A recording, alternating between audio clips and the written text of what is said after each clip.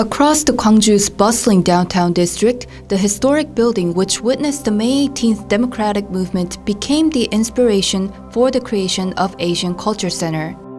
First opened in 2015, the ACC's overarching concept became the Forest of Light planned by architect Woo Gyu-sung. In the spring of 1980, numerous students and citizens gathered at the square in Gwangju to reaffirm their commitment to democracy after decades of dictatorships following the Korean War. This pivotal moment exposed crimes against humanity perpetrated by South Korean government soldiers. Within Asia, first-hand accounts of the uprising were passed around Tiananmen Square in 1989 and Indonesia in 1999.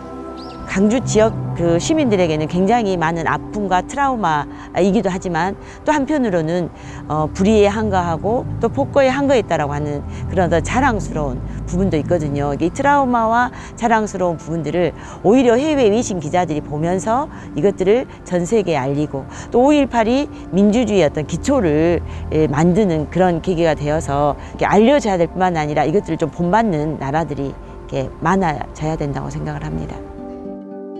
Preserving the historic architectures that keep the memories of the critical moments in Korean history, the newly built buildings are structured in a way that surrounds the historic site as if in a warm embrace.